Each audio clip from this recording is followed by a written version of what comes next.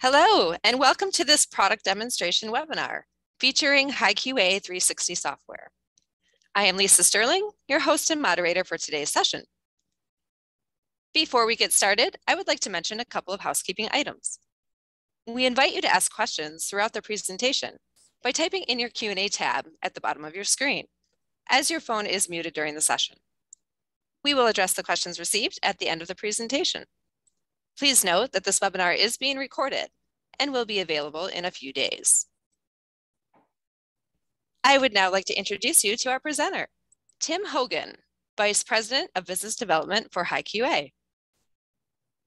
And with that, I will turn the floor over to Tim. Well, thank you very much, Lisa. Appreciate that. And thank you everyone for joining us today. As we get close to the holidays, we understand life gets chaotic, and we appreciate you carving out a few minutes of your day to spend it with us. So just to broadly overview a couple things, here's HiQA at a quick glance. So we were founded in 2015, and we have distribution partners across the world, and we have direct salespeople right here in the US and Canada. So for all of our company resources, 25% of the employees are dedicated to supporting you after the sale. So implementation is a key component of the HiQA solution, and we have an entire team that's dedicated to your success. We currently have over 900 customers globally, from small, like 3-person job shops to multi-billion-dollar OEM corporations. So we're very proud of this list, but we're not trying to brag. We just wanted to simply show you some of our customers and reassure you we currently work in many different industries: aerospace, medical, automotive, construction, oil and gas, even defense. Now, you certainly didn't take time out of your day to see a bunch of PowerPoint slides. So we're going to jump right into the software in just a minute. To give you an idea of what we're going to show you in our time together, we're going to take a 2D print. We're going to one-click balloon it. We're going to show some of the neat productivity tools associated with ballooning. We're going to build an inspection plan. We'll show you gauge management functionality, create in-process check sheets, and how we can help you acquire that data real time on the shop floor. Then we're going to simulate how we can automatically import data from an automated measurement device like a CMM or a VMM or an ARM or tracker, something like that. And we're going to tie it all together in a first article. So the last thing to mention before we dig into the software is 360. So HiQA 360 is the platform for quality management. At its core is the key element, and that's the database. Because HiQA is a database-driven solution. So every print, change, gauge, data entry, part history, run charts, flow charts, workflows, FAIs, it's all stored in the database. And your secured server, by the way. It's not a cloud-based system. And it's available real time. So why are we having a webinar the week before Christmas? Well, because we're in the Christmas spirit, and everyone loves a good sale. And right now we're offering all customers a 15-month subscription for the price of a 12-month subscription. So this special is only valid for orders received before the end of the year. So please reach out to your local salesperson or let us know in the chat section and we'll reach out to you right away. So let's jump into the software and show you how easy it can be. Okay, so here is Inspection Manager software. It's very simple. We're just going to open a new file from right here. And we can do new from drawing. We can do new from CAD file if you happen to have 3D CAD files with MBD. But we're just going to simply select sample 2 and hit open. Now this is a generic file we use quite often because it's a great representation of a typical print. Right? You have linear dimensions, there's basic, there's regular, there's GD&T. And we're simply going to come up here and click on Auto Balloon. And there's different options here. We can do current page, all pages if you happen to have a multi-page print. We can not balloon basics, not balloon reference, what have you. But we're just going to click OK and let it run through its sequence here. Now the OCR is taking over. This is our proprietary OCR that we actually developed because we needed it to look specifically for GD&T, for dimensions. And so this isn't purchased and used. This is actually something we developed. So that took about 16 seconds or so. And this print is completely ballooned. And more importantly, all of the data, if we look down here in our bill of characteristics, all of the data has already been extracted and populated in the bill of characteristics. So here are all the requirements, the nominals, tolerances, all of this information has been automatically selected, and even the drawing zone it came from, so we can populate that into our report later on. So at this point, I want to show you a couple of the neat features. Oh, I apologize, I just clicked on the wrong button. Let's click on this button right here. So we developed the OCR technology, we can extract certain things right off the print, right out of the title block. For example, if we just box select this right here, we can say this is the part name. And if we look up over here, we can see the part name has now been updated. Subsequently, we can grab the revision and say part revision. We can watch that change from A to B right over here. Additionally, we can balloon notes.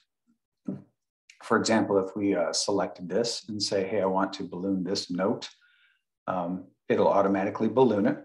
Now notes, it treats as a pass-fail. So once it goes into the database and is in the bill of characteristics, like you can see right down here, it will be looking for that data or that information when we go to populate it with, final data, if you will. So it will treat it as a pass-fail. You can grab as many as you want, and it'll just keep ballooning them. And you can grab these, you can move them around, you can resize them, you can recolor them, you can, whatever you want to do, you can pretty much do with it. Additionally, we can grab the material. I'll just click on the material button and grab the material note right here. And now with material, let's look over at the right side here for a second. Anytime you see a pencil, you'll see this a couple times as we go through today. It means you can add information or that there's additional information. So a single click on there, we can add material codes, spec numbers, cert numbers. If it came from a specific supplier, we can say what supplier it came from.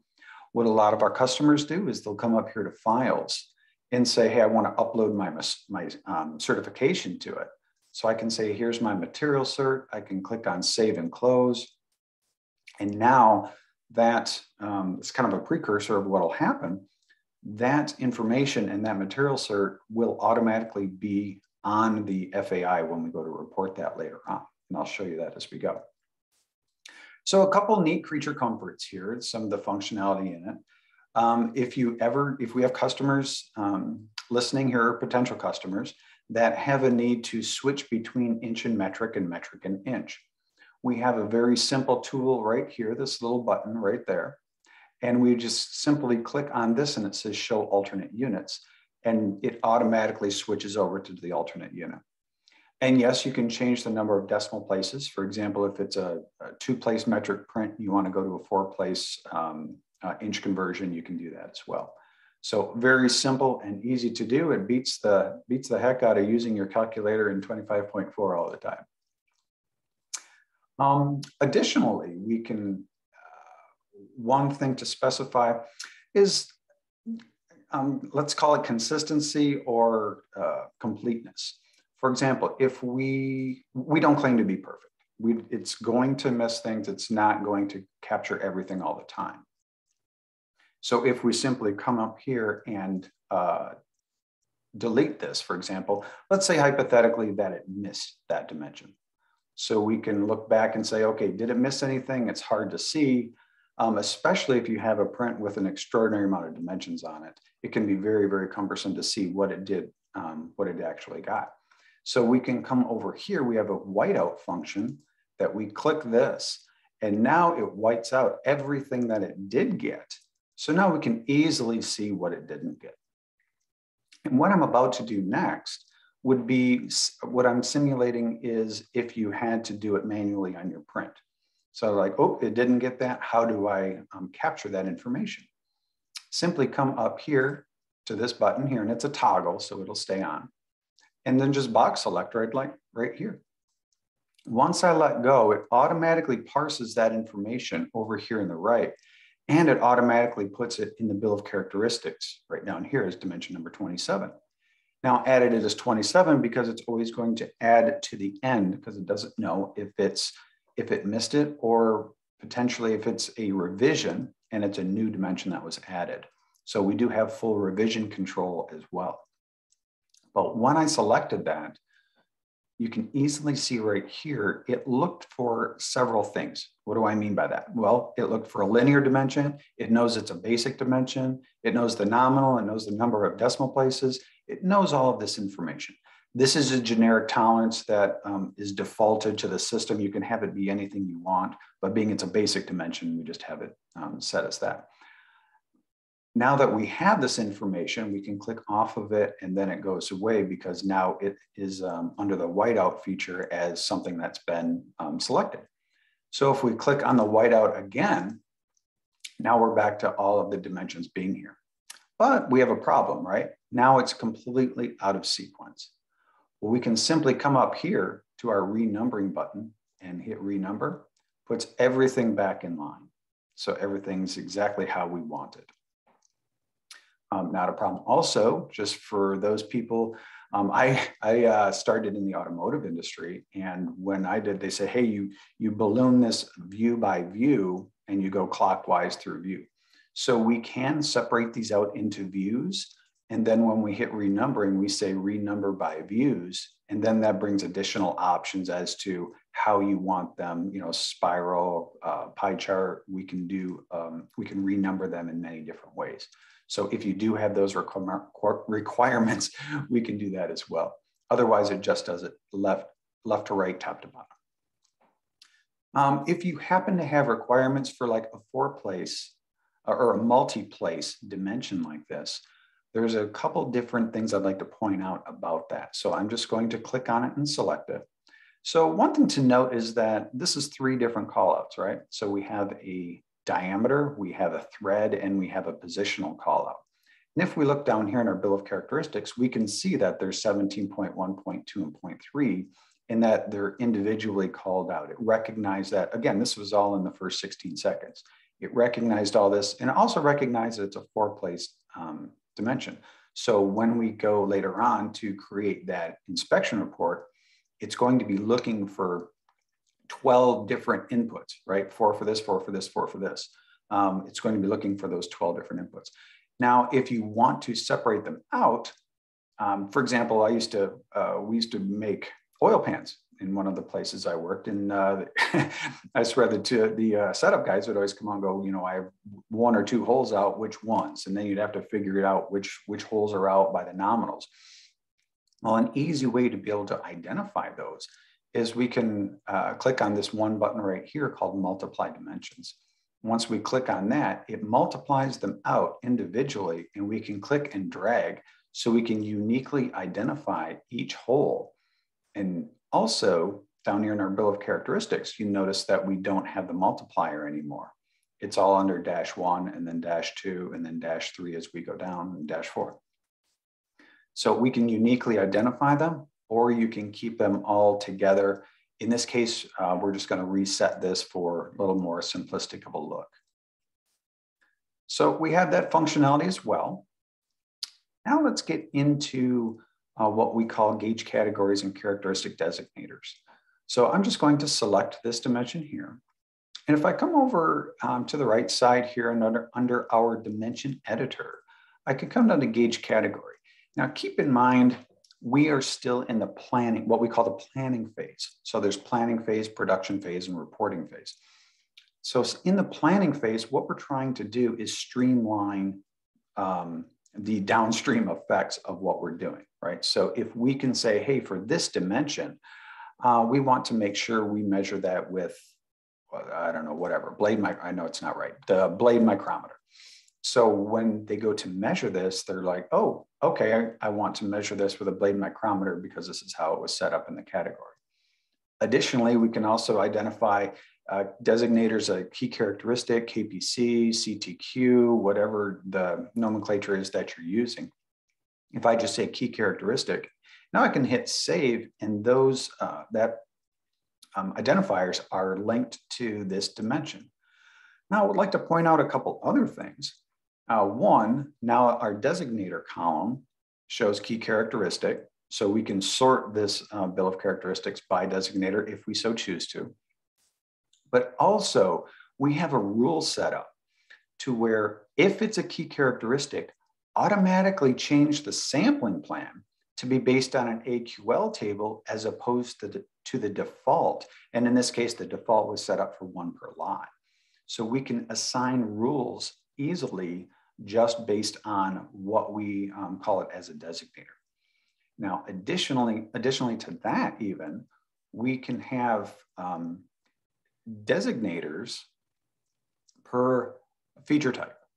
Let's say, let's get simple and say, hey, everything that's a diameter, everything that's a hole, we want measured with a pin gauge for a category, and that's 100% check.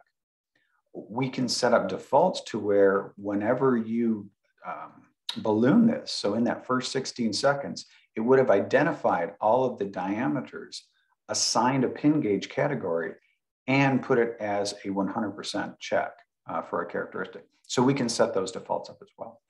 We also have it set up, just so you're aware, to, if it's a key characteristic, automatically change the symbol here. So it's more easily identifiable right on the print. So we can do that as well. And again, those are all defaults that are set up, completely customizable to whatever you'd like. But speaking of gauge categories, let's go up over here to our measurement gauges. We have a full gauge library in here and a gauge management system available to you.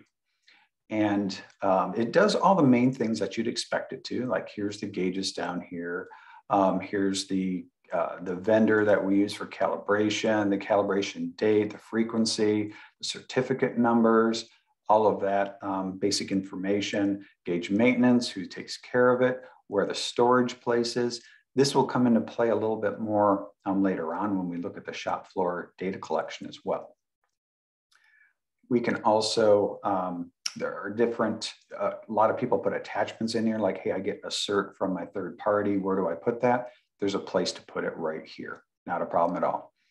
We can also set up notification settings to where, I get that out here. Let's say, for example, if something's expiring in the next, 30 days or something like that, email this person. And this can be internal or external. Let's say you have a company you use for calibration. You can email them to say, hey, this is expiring soon. Make sure you get it calibrated in time. And we have schedulers as well. So you can, I clicked on the button, so it noted the change. You can schedule things to be calibrated as well. Also, the last thing you want to do is have to re-input all this data, right? So whatever you're using currently, if you happen to be using a different software to track your gauges, or if you're just using Excel or something like that, we can import all that information right here, even in undefined format where we just map what it is, and then we can identify it that way. I'm gonna get rid of this. So I don't know if you guys can see this, the Zoom thing is blocking. But so one of the main things and one of the reasons we always bring this up is because we do something that, to our knowledge, no one else does. And if I select a gauge right here, I can come down here and I have usage history. I know every dimension that that gauge ever checked. How do I know that? Because I have the engineering requirements and they're in the database. Now I have the gauges and they're in the database. And now when I have the finished dimensions that are being measured either on the shop floor by the CMM or what have you, I have that information as well. And now I can start to correlate that information together because it's all in a centralized location. I don't have a disjointed system to where they don't talk to each other. Everything's in the database and talks to each other. So I know right down to the job number, lot number, serial number, what the requirement is, what the dimension number is, what the result is right here, whether it was good or bad or missing. I know who measured it, by who logged in, inspected date, time. We can even identify what machine it came from and if it was tied to an NCR. And we'll get into NCRs in a couple minutes. So I have all of that information right at your fingertips. This is great for if you have like a dropped gauge, for example, and you're not sure when it went bad. And let's say it started to check parts incorrectly. You can easily come in here and identify where it started to check parts incorrectly. And now from a containment standpoint, you know where to go start checking parts. So that's an excellent way to do it. So let's get back to the part itself. And we're just going to go back to exactly where we were before. And now we're going to start talking about manufacturing operations. And the reason we're going to talk about manufacturing operations is to create our in-process check sheets and look to how we're going to acquire this data right on the shop floor. So first, before we can create the in-process check sheet, we need to identify those dimensions that are being made or created or measured or what have you in that operation. So please keep in mind as you see this, this is one of the first steps in bringing manufacturing and quality together. Because historically, they always come together at the end of the process, right? Manufacturing creates their own in process, creates their own measurements potentially in process, and then they submit the part to quality, and then quality takes it, balloons the print, creates the maybe CMM program or whatever, and then has dimensions at the end. And then at the very end, they come together and say, wait a minute, this doesn't match this doesn't match this. So this is a way to start that process beforehand, before they start manufacturing the part. So that way, all of the data makes sense and everyone's talking the same language. For example, let's say we're going to make a roughing operation out of this. Let's select the overall here. There's a little step right here. We're going to cut that in. Maybe the overall length. Now we have a little overall step right there. And we have this step height right here. So let's say we're just going to rough that in. We can come over here and click on Add Operation. And now we have an Op10 that's identified. And we can easily see here that there's multiple operations assigned to certain dimensions. And we can easily identify that by the color on the print.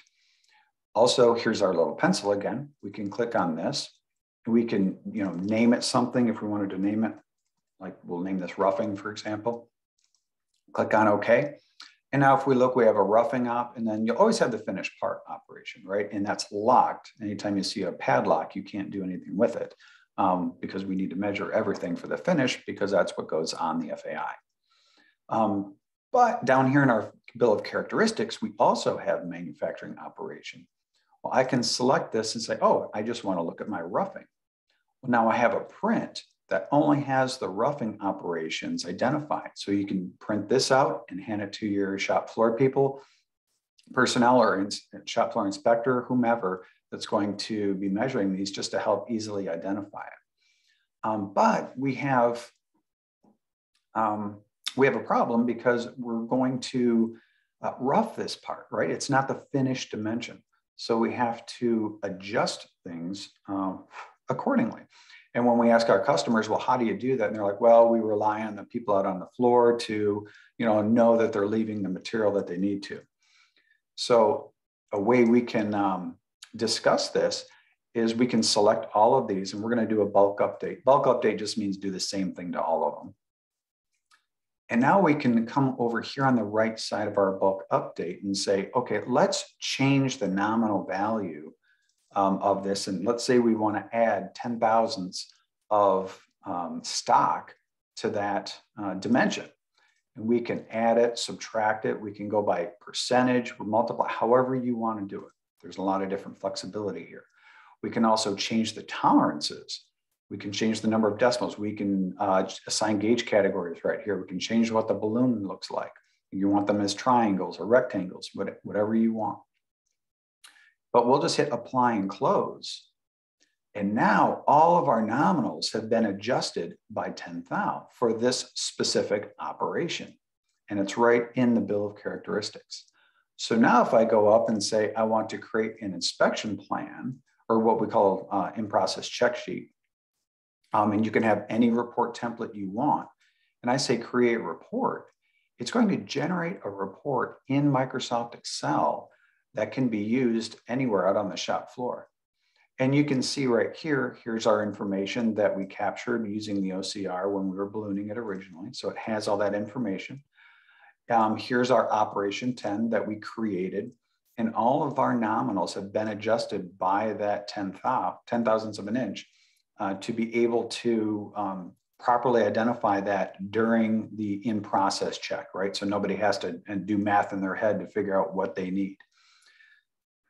So that's all capable. But let's talk about getting data back into Inspection Manager. So once we start talking about that, one way, and I'll be probably the hardest way, would be to populate this. Let's say, example, you had information in here. We can take this information, bring it right back into Inspection Manager and have it populated that way.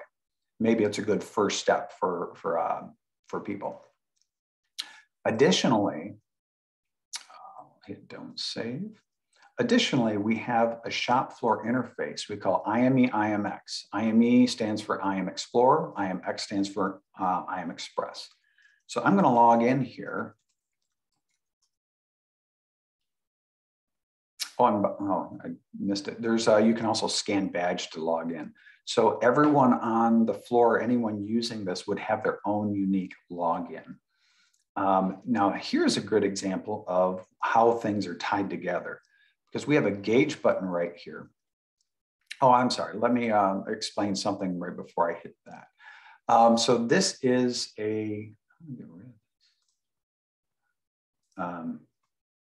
so this is a browser-based application. Okay, this is simply going to an IP address.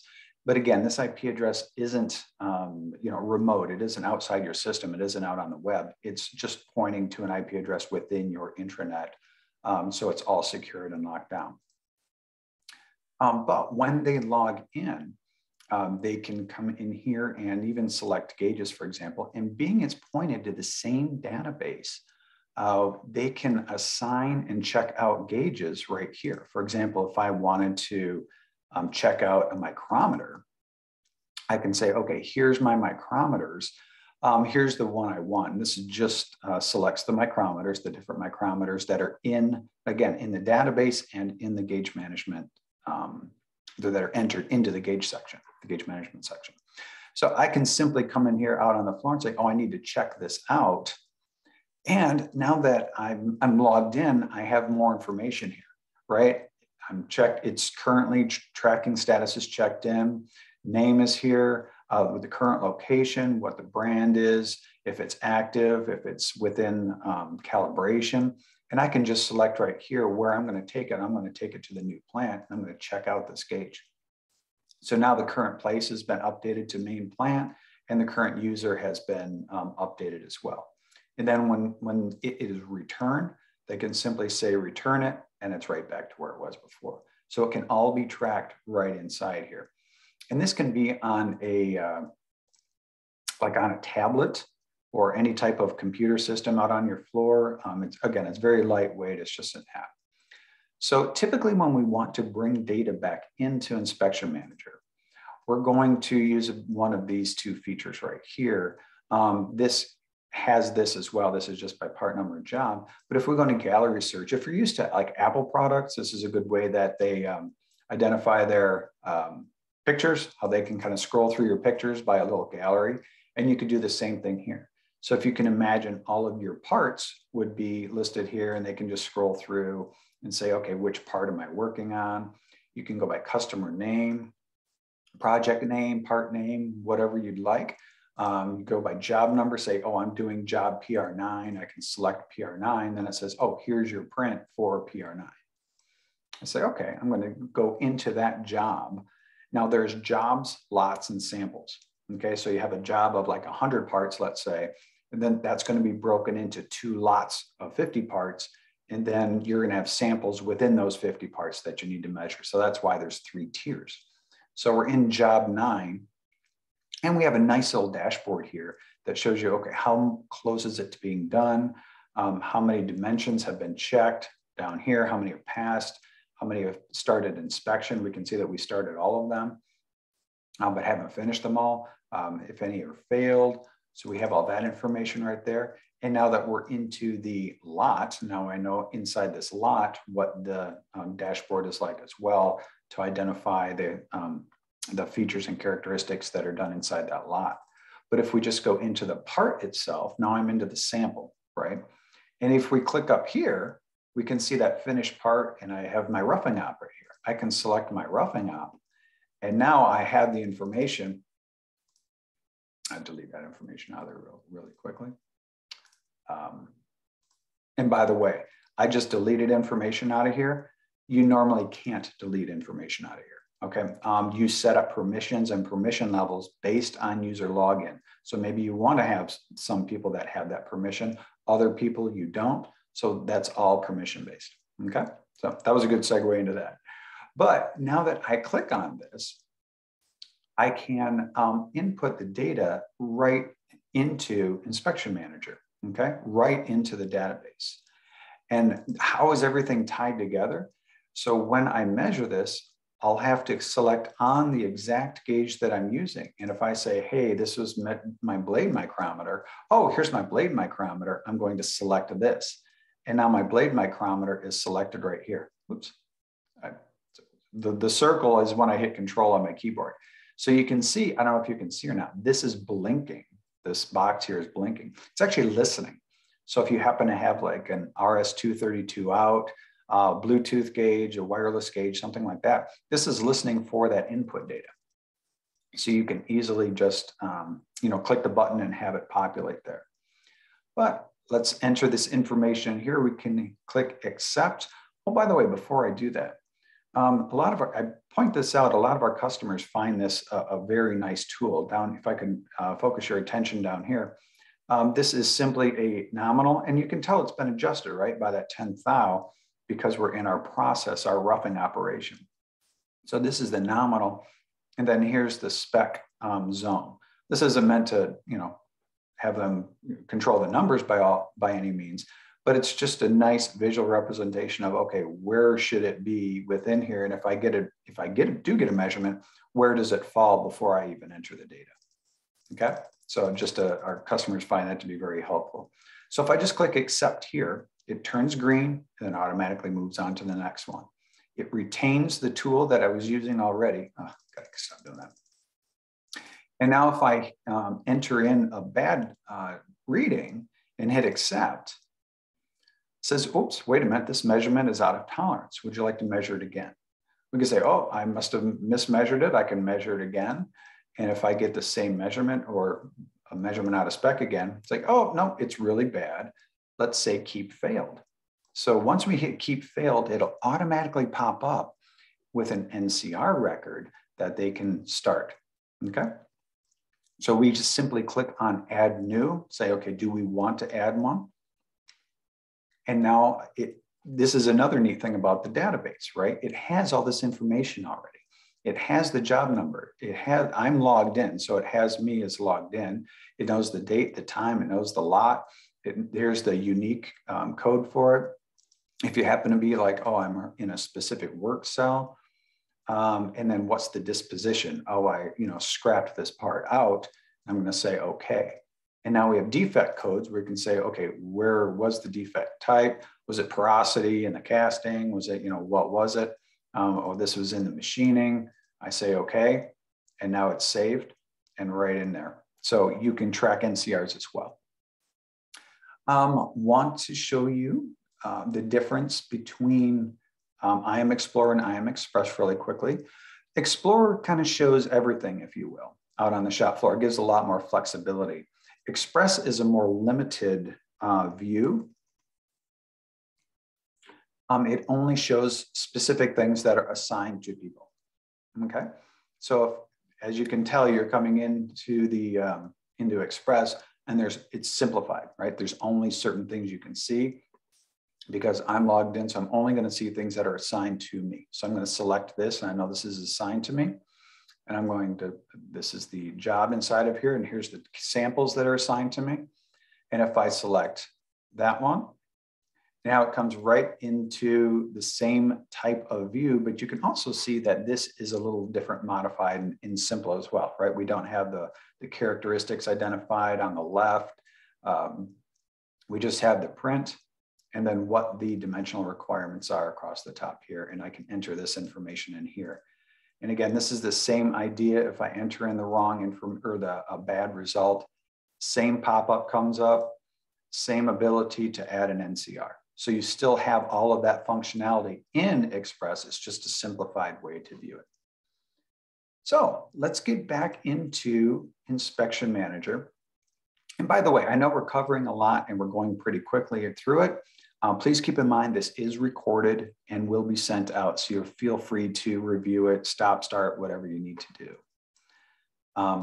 Let's go into the finished part.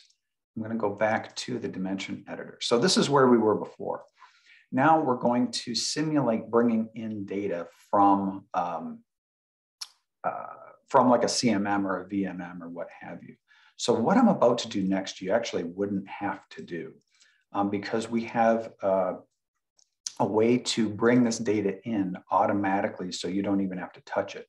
As soon as it comes out of your automated measurement device, it would populate into a folder and we would just be listening for anything to hit that folder and then we would automatically bring it in. For example, this is the like raw data that would come from your CMM or other automated measurement system. So we just hit import.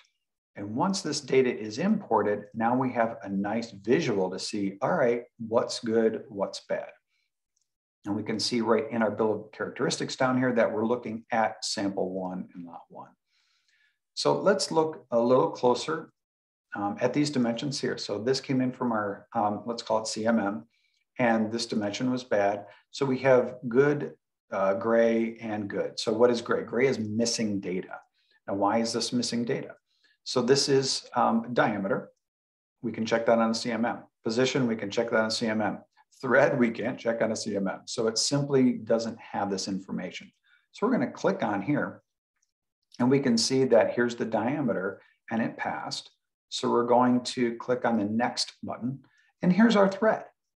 Now it's the same idea as the shop floor data collection, right? I need to know who measured it, what gauge are they using to measure it. I can come down here and select my thread gauge. If there happens to be a procedure associated with it, and then is it good, bad, except what is it? Well, this is a good part, it passed. So we click on save and now it turned green and then I'll move on to the next one. Okay, so you can enter that information here. Just as a side note, if this thread would have been checked using the shop floor data collection system, it would have already been in here and already been green or red, depending on if it was good or bad. So it's a good way to show that, oh, this is how we can marry this data from the shop floor and from the CMM. So it all comes into the database. And then when we click on inspection reports, here's where we were before when we did our in-process check sheet. One below it is single piece report. We'll simply click on that. And then this is set up as a default for AS9102.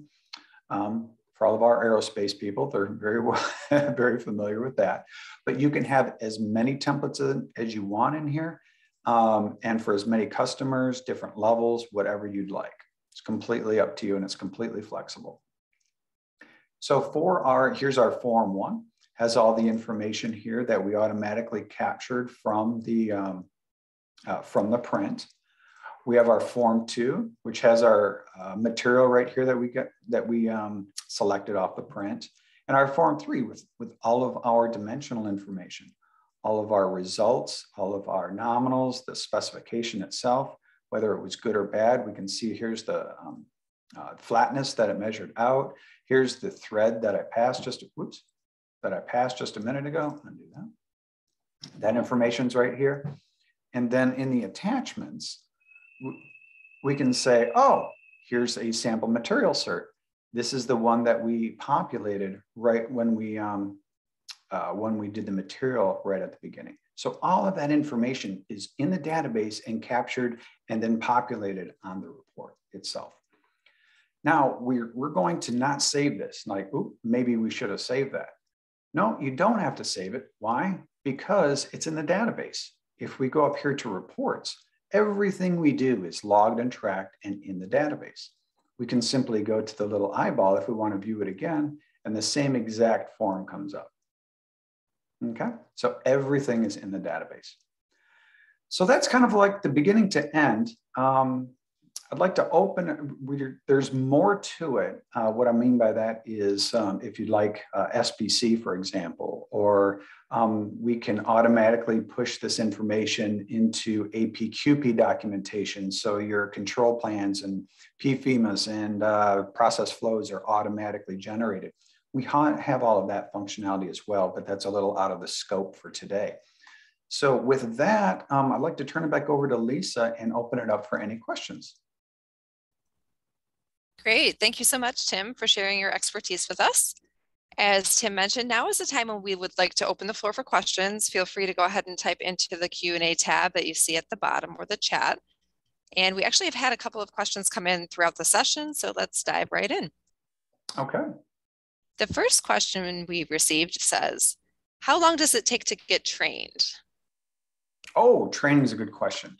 So training comes with the software, comes with the complete package.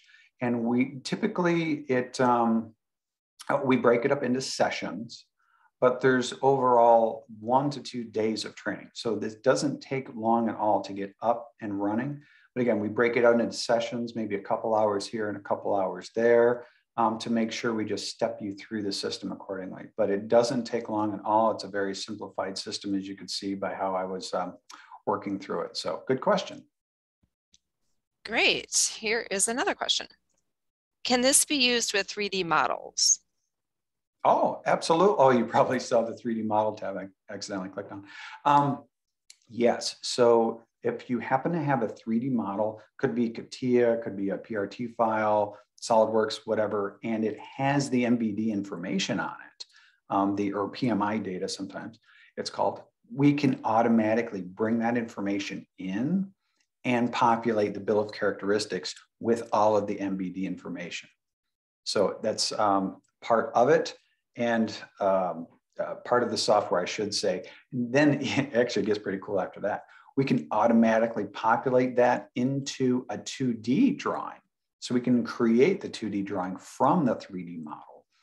And we can even put it on letterhead and multiple views. We can also create a 3D PDF directly from that model. That's, again, free. You can share it with whomever you'd like to share it with. So yes, great question. We can certainly use the 3D information to generate it instead of using a 2D print. Excellent. Okay, here's another question. Is it possible to export existing part drawing into the software to add balloon and all other features? Export existing part. Could you read that again, Lisa? Sure. It says, is it possible to export existing part drawing to this software to add balloon and all other features? I guess I'm not understanding what you mean, because this is like a PDF drawing or something, TIFF or a JPEG, what have you, and we bring it in and balloon it from there. So I guess apologize, I'm not sure exactly what you mean by that. Feel free to type back into the chat there and clarify. Okay, great. Here's one other question from the same individual, actually. It says, what base PC system requirements are used to support the software or needed to support the software? Oh, it's super, super lightweight. Good question. It's a very lightweight system. It doesn't have many PC requirements other than, quite honestly, just a basic system. What do I mean by that? Is it running Windows? Is it, not 20 years old? The graphics is very, let's call it simplified on my system. I'm using a laptop.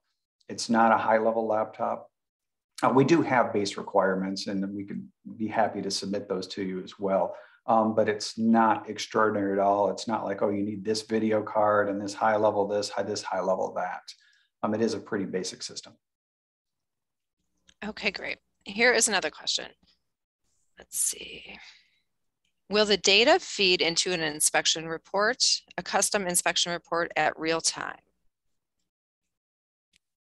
So we'll have to have, you can do things, you can set tasks up.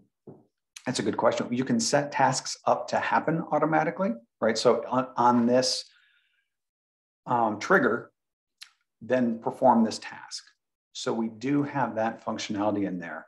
But typically people from a report standpoint will just go in and create a report. Now, if we're talking about dimensional reports or FAI reports, for example, that's what I mean. But if you'd like maybe a statistical data sent to you every Monday for the previous week, you know, those are triggers and tasks that we can set up in the system to accomplish that. Okay, so we've had a couple of people asking about pricing, and of course, this is something I just want to mention that we would be happy to, provide you with a price quote. Be sure to include your preferred contact information within the chat there, and we will be happy to follow up with you following the session. Tim, Absolutely. If you want to talk to the promotion one more time at this point. Yeah, absolutely. I was just going to mention that. So we work on a subscription basis. So it's a 12-month subscription. Right now we're offering 15 months for the price of the 12. And the reason we don't mean to be secretive. We're actually very open with pricing, but it gets a little complicated. What do I mean by that? We have different options for the software, which all have different pricing requirements or levels, if you will. If you want to be what we call a node lock license, or we have a floating license, or if you want the database on the server, or if it's local. So there's different options associated, and we never know what situation the customer's in. So we don't want to say, hey, oh yeah, you're enterprise level, I need 20 different floating licenses with 1,000 different IME, IMX. That's going to be a whole different situation than, a 5-person job shop that says, hey, I need it for grabbing the data from this, ballooning it, grabbing the data from the CMM and populating it into an FAI. So there's different situations. So it's hard for us to say, here's the price, because everything's kind of modularized and available in those. So I apologize for not being able to answer that, but do know that the 15-month subscription, and the beautiful thing about a subscription in general is that you can cancel it, right? You can cancel it. You're not buying the software and then, let's call it, stuck with the software. So we're always improving, we're always adding. There's always releases every year and then bug fixes within those releases, but we're always improving and always adding functionality to it. So sorry for that long answer, but No, that's perfect. Thank you, Tim, for elaborating. At this time, it looks like that is it for the questions. We'll go ahead and pull up our contact information on the screen, but please reach out to us if you have any questions that come to mind later on. We'd be happy to help you. And we will be sending out a recording via email, so keep an eye out for that as well. And again, if you'd like a personalized demo or would like a price quote, feel free to reach out to us. Thanks so much, everyone. We appreciate your time, and thank you, Tim, again for presenting. Have a great day, everyone. Thank you.